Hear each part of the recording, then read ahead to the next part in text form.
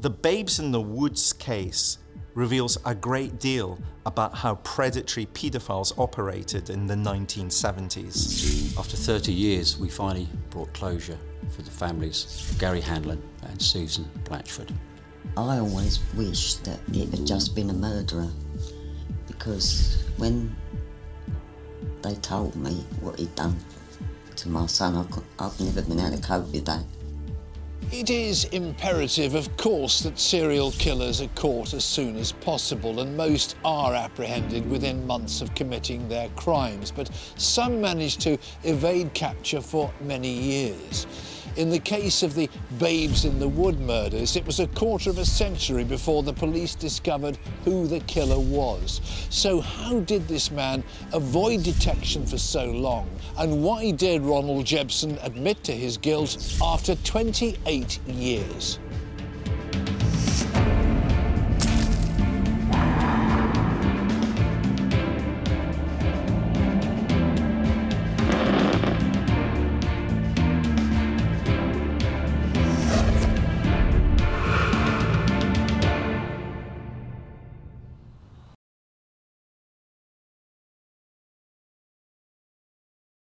I'm Fred Dinage, and I'm investigating Britain's most infamous murderers.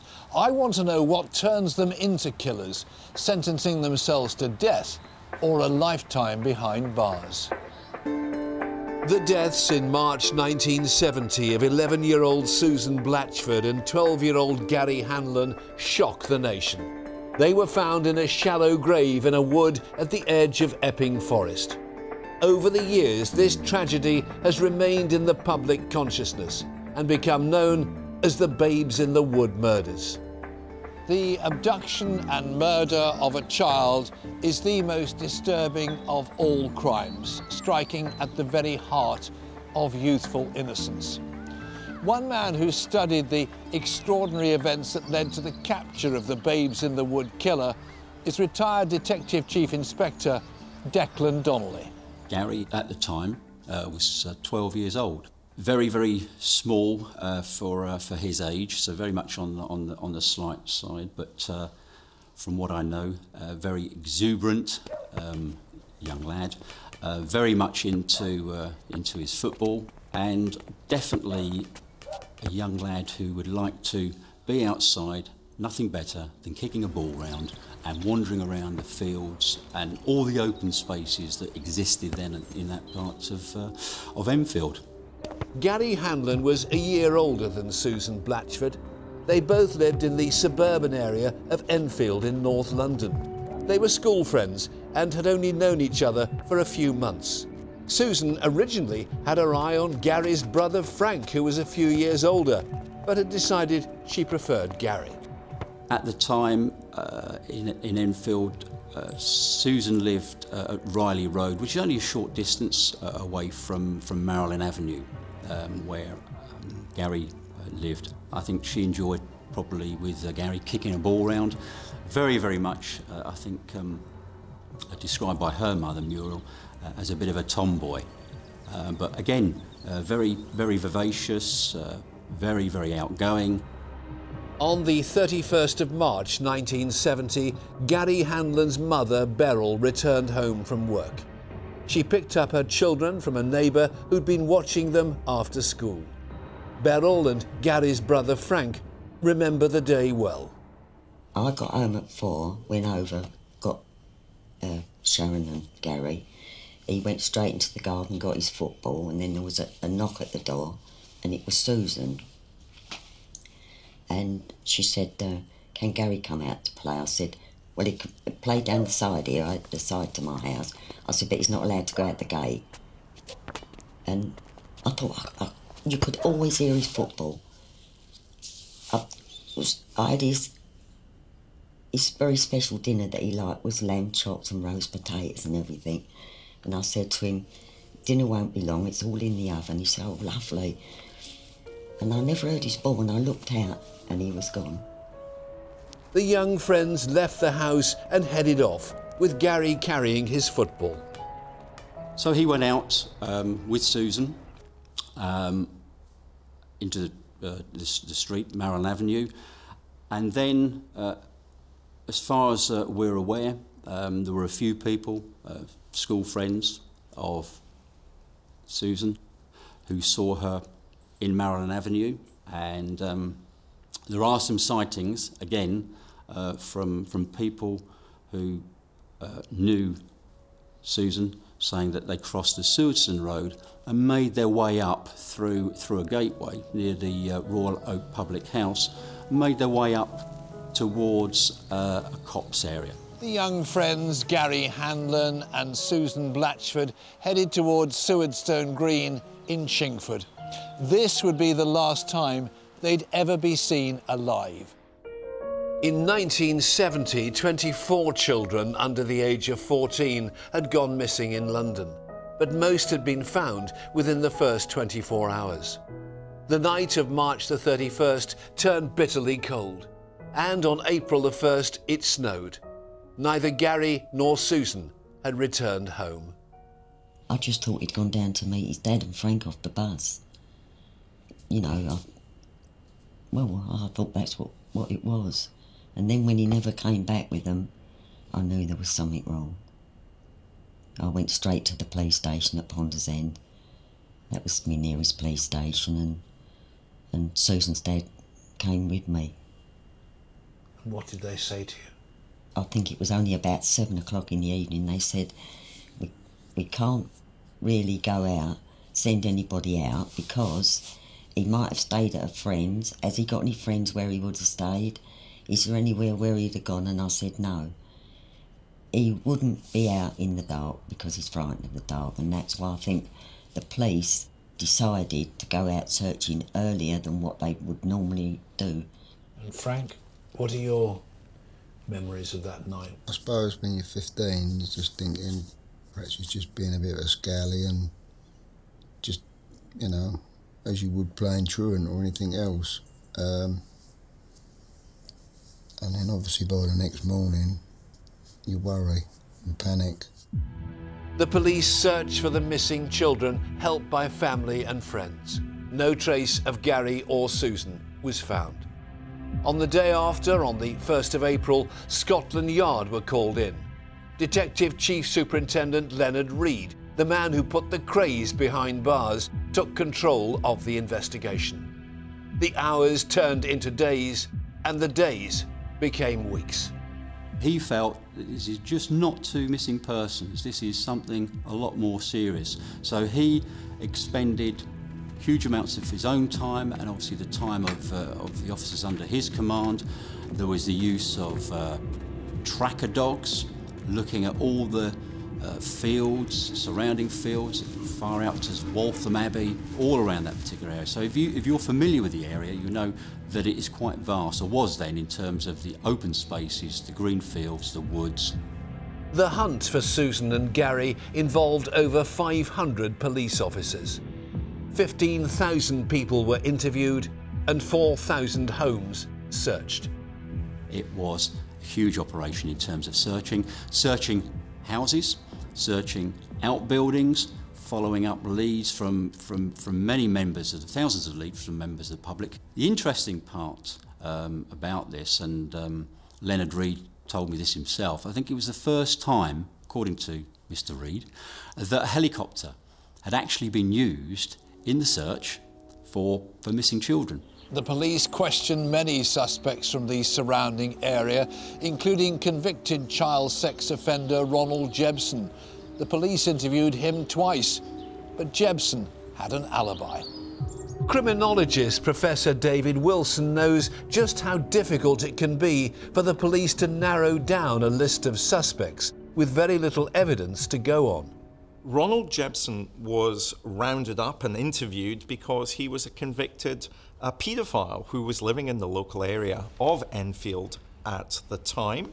He had been released from prison in 1970, having been convicted of entering a 6-year-old girl's bedroom and sexually assaulting her. So he was released back into the community at the time that Susan and Gary go missing. And more importantly, he had just been arrested for sexually assaulting an 11-year-old boy in the Nottingham area.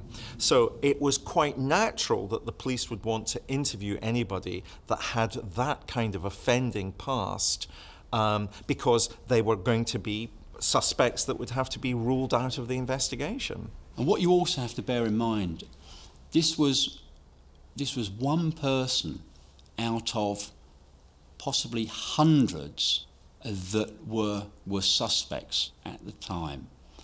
There was no technology that you have now to put things into a computer, to what I would say, to join up the dots. What you were working on was without getting into it too much, a card system. So in other words, you would have cards with, there's a vehicle seen there, for example, there's a witness who's been interviewed there, there's something we must follow up, and this is on another card. So he was interviewed and then released. Why was he that convincing?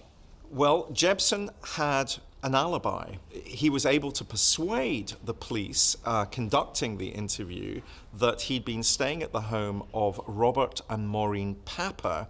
So he basically was able to explain that he and Maureen and Robert Papper had spent the weekend together, had gone to the Labour Exchange to enrol for work, and in effect, Jebson was able to persuade the police that he couldn't possibly be guilty of these murders, partly because of the fact that the Pappers were able to provide an alibi.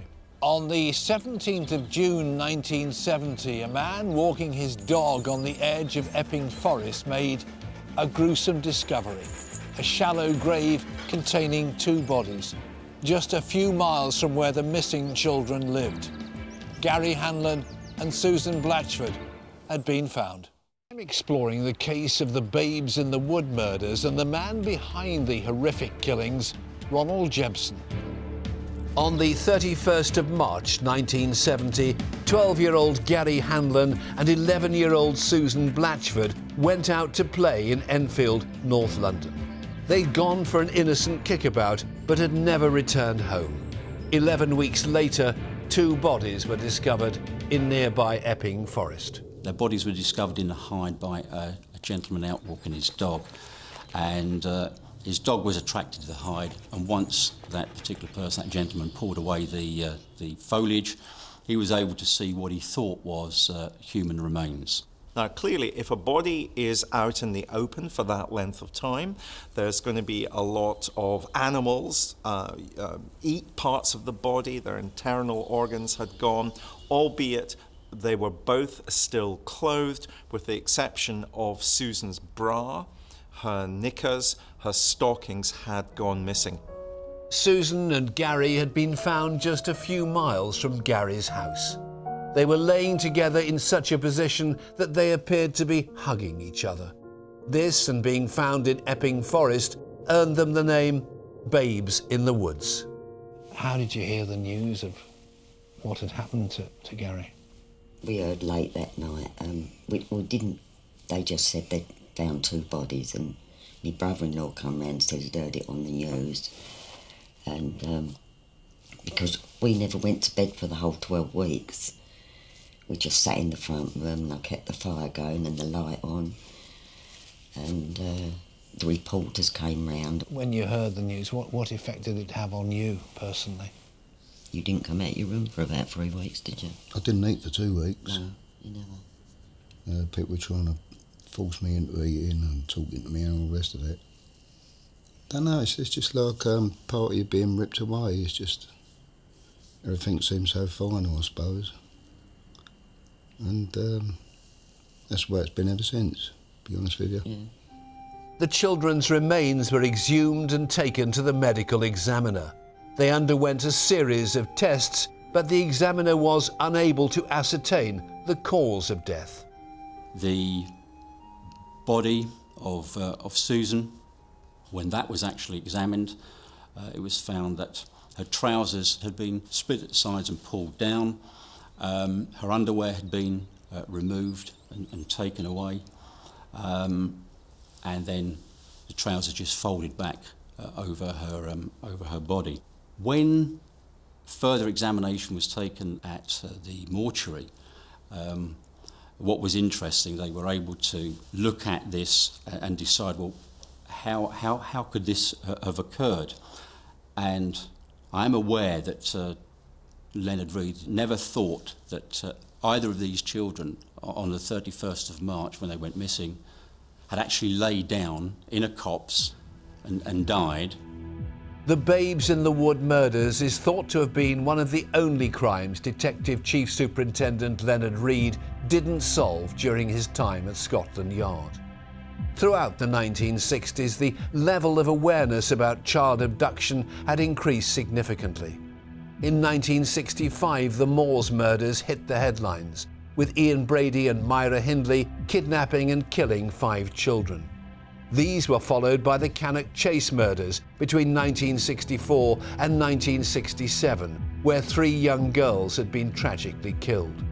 Cases such as these prompted campaigns highlighting the danger of strangers. Children were told never to get into a car with someone you don't know. This time is seen as a turning point in how we view safety in childhood. Professor David Wilson is going to explain exactly the reality of that danger today. I've gone out into the streets to ask members of the public how many kids, on average, do they think are abducted and murdered by strangers in England and Wales on any given year. So let's listen to what people have said about that particular question. 1,000 to 2,000, roughly. In the UK alone, 10. About 5. You hear so many, but there's probably a lot you don't hear. 700. 4,500. Maybe see a couple of hundred. So Fred, a real range of views there. What do you think? I would think a very low figure. I would agree with the gentleman who said 10, but I'd also agree with people who think there are probably many, many more children who disappear, who go missing, that we don't hear much about. Well, on average, and this is a figure that's remained stable since the 1970s, 6 children a year are abducted and murdered by a stranger. So we're dealing with a very rare phenomenon. Here's our next question that we asked members of the public. How many children a week are murdered by their parents or carers? In the 30s, something like that. I would say 8. 2 or 3 a week, maybe. Maybe 50. Maybe a couple of dozen. But it's actually 2 children a week will be murdered by their parents or carers. But the key thing here is that sense in which the public think children are going to be threatened by a stranger danger, whereas in fact the phenomenon of murder is that a child will be murdered by someone who is in a relationship with that child. The next question I wanted to ask members of the public is which age group do they think is most likely to be murdered in England and Wales? Very young, I suppose, because they're so vulnerable. 0 to 3. Teenagers who've been out drinking, so 16 to 18-year-olds. Between 14 and 18, I reckon that's the age where children are starting to grow up and they're starting to venture out, through social networking, via the internet, they're able to get more freedom, and then that's when they're likely to encounter the wrong people. Age group between 11 and 15. Statistically, the age group that's most likely to be murdered are children below the age of 12 months. No. When we discuss on Murder Casebook, we're discussing quite unusual cases because the pattern of murder in England and Wales is it's likely to be a child, and that child is likely to have been killed by someone that they know. But there's always the evil exception to the rule, someone like Jebson. And Jebson is the classic example of the kind of predatory paedophile who will abduct and murder a child who is not known to him. He is effectively every parent's worst nightmare in that respect. The inquest in September 1970 reached an open verdict. The police had no leads, and scientific evidence couldn't prove whether the children had died from exposure or foul play. Some of Susan's clothes were missing, but this was put down to possible wild animals. But the parents were not convinced. Reed didn't believe that these children hadn't been murdered, and nor, more importantly, did the families of either Susan or Gary. In fact, Susan's mother said the only animal that could have removed Susan's bra and pants and stockings is a human animal, and that person needs to be caught or he will strike again. Just as Muriel Blatchford predicted, another child would die at the hands of the killer. But it would take police another 28 years to discover who the killer was. But one man who'd been questioned and released by the police knew more than he'd revealed: Ronald Jebson. He'd been born Ronald Harper in 1938, but had his name changed when he was adopted by the Jebson family, who lived at Hatfield in Hertfordshire. We know relatively little about him during his childhood, other than the fact that he was seen as a bit odd. He was often quite lonely.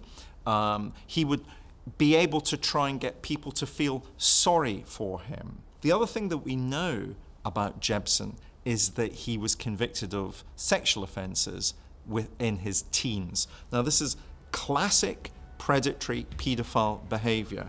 From age 15, he's convicted of indecent exposure, then indecent assault, then sexual assault. So gradually, throughout his teens, throughout his 20s and 30s, we're going to see that the sexual offending that he engages in becomes more and more severe, which is typical of the pattern of predatory paedophiles. Considered a loner, he joined the army and was discharged. He frequently moved from place to place, changing his name and identity to keep his past history secret. There is suggestions that he was able to ingratiate himself with people, always seemed to be the one who'd been put upon, the one who was vulnerable, to get sympathy. So I think that was probably a part of him that would allow himself to work his way into the company of the people who he wanted to be with. So sometimes he'll use the name Ronald Jebson, other times he'll use his birth name, which was Ronald Harper. On other occasions, he will use a pseudonym Alan Purchase. What, is he married? Is he Christian? Is he Jewish? He constantly plays with his identity as a way deliberately, I think, of covering his tracks because, of course, he's a predatory paedophile. During this time, Ronald Jebson was in and out of prison. He was an alcoholic and amphetamine addict with prior criminal offences, who once told a prison psychiatrist that he was evil and that he was afraid of himself. We know that he frequented the Enfield area. In fact, one of his convictions for sexual assault, he, in or around 1968, assaulted a 5 or 6-year-old child. He went to prison for 2 years. On the 2nd of March 1970, Ronald Jebson was released from Wandsworth Prison. He moved to Enfield, but was soon visiting an old friend, Robert Papper, in Hatfield, just a few weeks before Susan Blatchford and Gary Hanlon disappeared. A coincidence, or something more sinister? I'm reinvestigating the brutal killing of Gary Hanlon and Susan Blatchford, the Babes in the Wood murders. In 1970, both children have gone missing. They were discovered dead 11 weeks later. The medical examiner couldn't determine the cause of death, and it was recorded as accidental. After the children disappeared, the police interviewed a number of suspects. Ronald Jebson was on that list and had given an alibi for the night in question. He was a convicted paedophile who only weeks before had been released from prison. Jebson had gone to stay with his old friend, Robert Papper.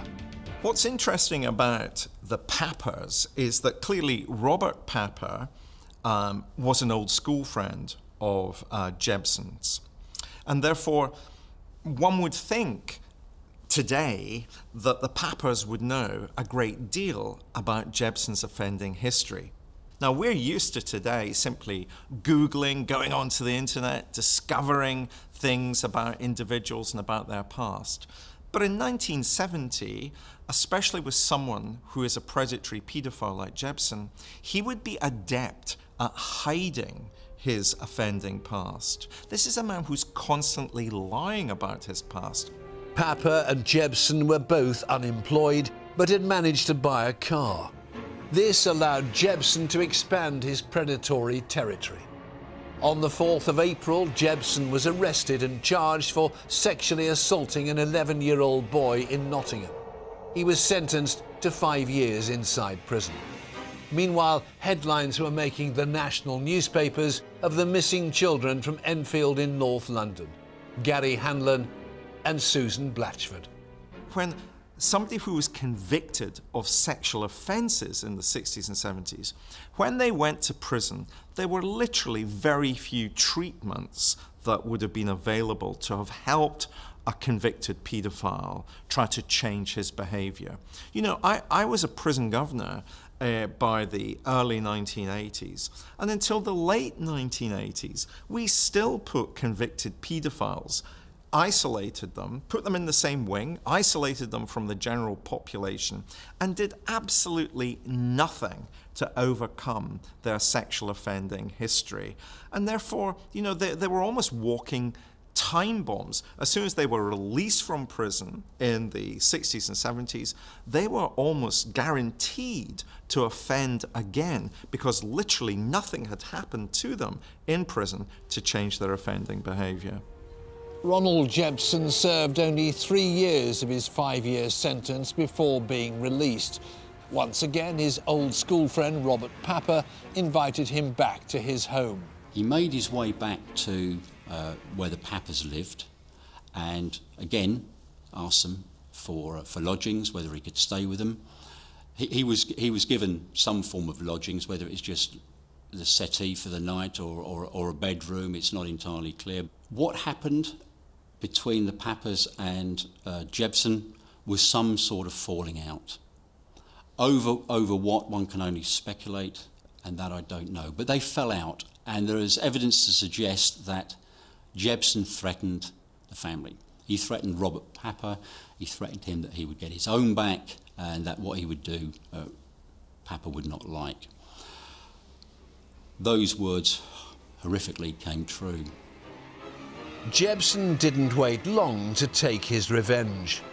On the 9th of June 1974, he went to the local primary school to pick up one of the Papa's daughters, 8-year-old Rosemary. He went to the school where Rosemary Papa went to. I believe that was a special needs school. And he picked her up in his car, and he drove her around for a period of time. Jebson takes Rosemary to a field, forces her to perform oral sex on him, and clearly he wanted to have full intercourse with this 8-year-old girl. She is crying, drawing attention to herself, and therefore Jebson says he can't sustain an erection, so turns Rosemary onto her back and strangles her. Why would Rosemary Papa have gone with Jebson? You've got to remember that Rosemary Papa, this 8-year-old girl, would have known Ronald Jebson. He had lived in her home. So when Uncle Ron turns up at the school gates in his car, she would have thought nothing of it. She would simply presume that she was accepting a lift who was a friend of her mother and father's and gone with Jebson in his car. Predatory paedophiles have got to gain access to children, and this was simply one of the ways that Jebson was able to gain access to Rosemary, because of course by that stage he wanted to punish Robert Papa for the fact that Robert had thrown Jebson out of their home. Ronald Jebson had killed 8-year-old Rosemary Papa, exacting his revenge on her family. But not content with Rosemary's murder, Jebson visited her best friend, 8-year-old Michaela Odwell, whose father he'd also befriended. I think I was about 6 months older than Rosemary. We lived just around the corner from each other. I met her when I was 4, and we still kept in touch for another 4 years. She went to a different school, I went to a different school to her, but we always used to see each other every weekend, and we used to play around. She was blonde, blue eyes, she was a stunner. Over 40 years later, Michaela still remembers how Ronald Jebson's presence unsettled her whenever he was around. He had piercing eyes, and I mean piercing eyes. It's like he was looking right through you. He had dark hair, very cropped hair. Quite, I wouldn't say tall, but not short. I often said to my dad, I don't like him. There is something about him I just don't like. And it's the way he spoke, the way his actions, the way he was looking at all of us as we grew up, especially me. There was something not right with him. Ronald Jebson arrived at the Odwells' house, claiming his car had broken down. Dad said, you can keep on the sofa. He had a blood in the middle of his jumper. My dad said, what happened, Ron? And he went, oh, I cut myself. So my mother put the jumper in for soak. Then Dad told me to go to bed because, of course, school day. The next day, Michaela stayed home from school with a headache. My mother was in the garden talking to a neighbour. And I thought, oh, OK, I'll play with my toys. I had porcelain doll and porcelain tea set. I was playing with it, and suddenly I heard the stairs go. He opened my bedroom door, and he said to me, do you want to play a game? I said, what game? Before I knew it, he had me pinned to my bed. He was hitting me, and I'm screaming, hoping my mother would come in, because my bedroom window was wide open. I'm screaming for help. No help came. Ronald Jebson was out of control. Michaela was his next target. Then suddenly, just as I was about to rape me, the back door went. It was my mother. He put 10p in my hand, and he said to me, if you ever tell anyone what I've been doing up here, I would do exactly what I did to Rosemary. I strangled her, I punched her, I hit her, and I raped her, and I'd do the same to you, he swore. So anyway, he went downstairs, and then I heard the front door go. It's my dad coming in from work. Asked my mother how I was. Oh, she's all right, as far as I know. Then suddenly I heard the front door go again. It was that thing leaving. Michaela was too scared to tell anyone what Jebson had told her. However, with Rosemary Papper missing, Jebson became the immediate suspect. The police saw he was a child attacker with several previous convictions, from theft to rape. 35-year-old Ronald Jebson was arrested the next day and immediately confessed to the murder of Rosemary Papper. He was convicted and sentenced to life with a minimum of 20 years. He made no mention of the fact he'd been interviewed 4 years previously over the Babes in the Wood killings. After all, he had an alibi. Or did he? I'm re-examining the Babes in the Wood killings, the horrific murders of 11-year-old Susan Blatchford and 12-year-old Gary Hanlon, and the man behind them, Ronald Jebson. In the spring of 1970, the 2 children disappeared and were found dead 11 weeks after they went missing. The verdict was recorded as accidental death. It wasn't until 26 years later, when the startling news found its way to Scotland Yard, that the truth was revealed.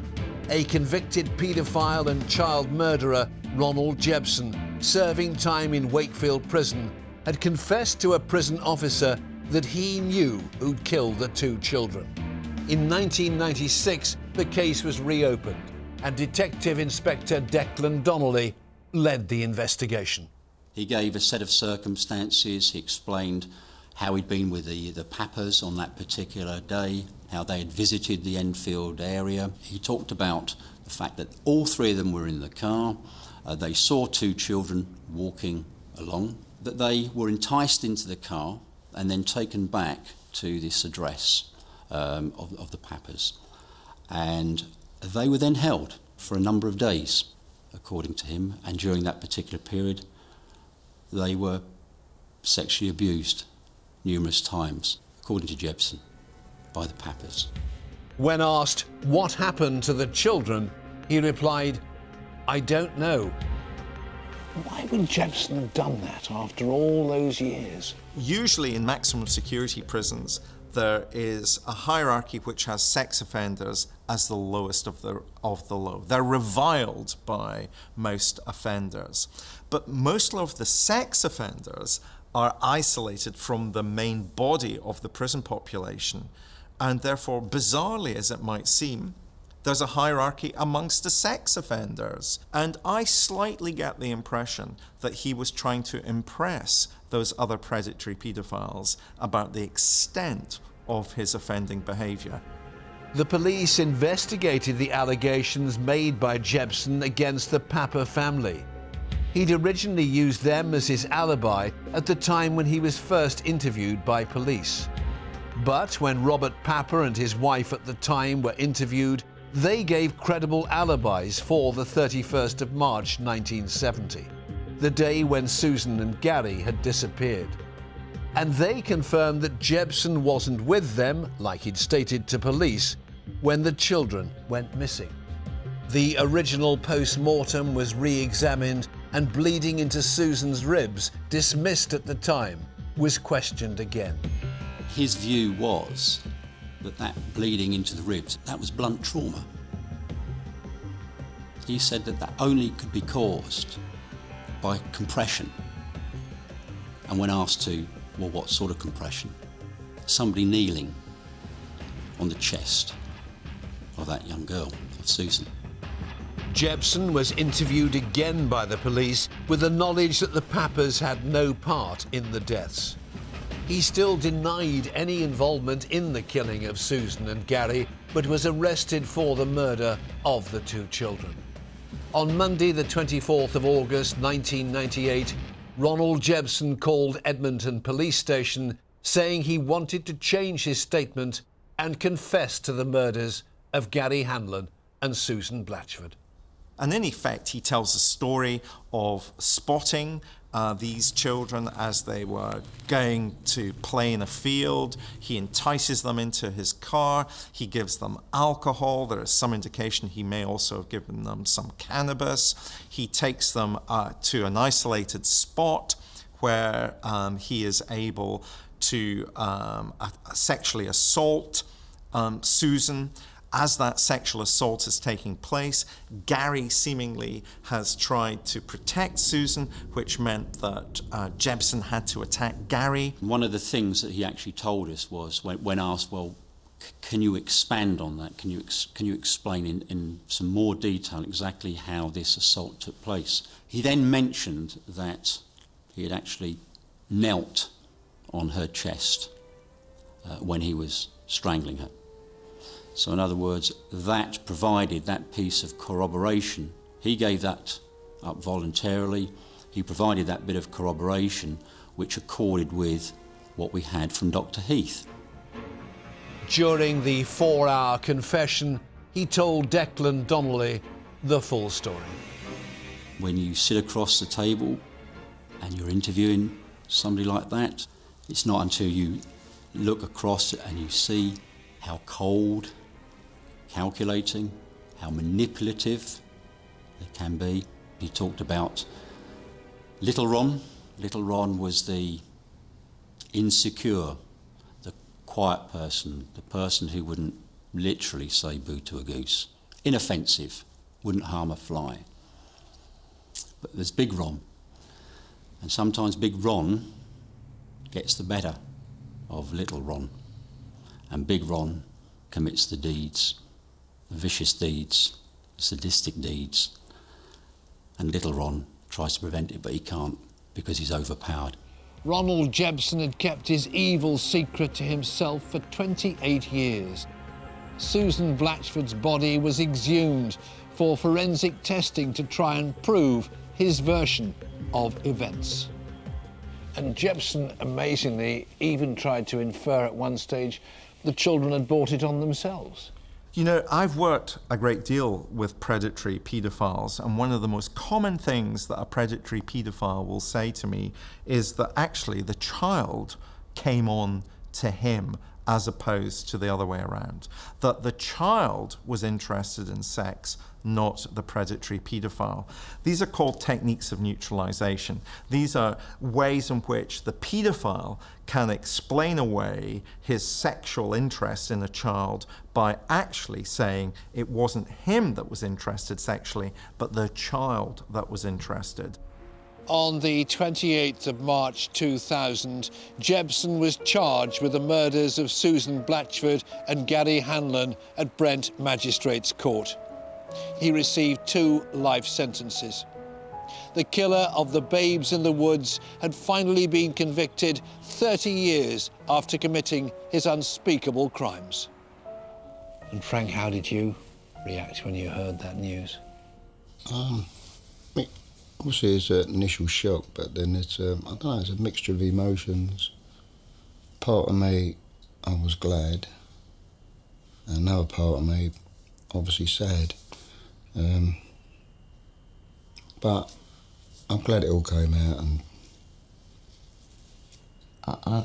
I always wished that it had just been a murderer, because when they told me what he'd done to my son, I've never been able to cope with that, because I keep visualising it, and I never saw my son. They wouldn't let me see my son, so he was buried without me seeing him, so I still don't think that he's gone.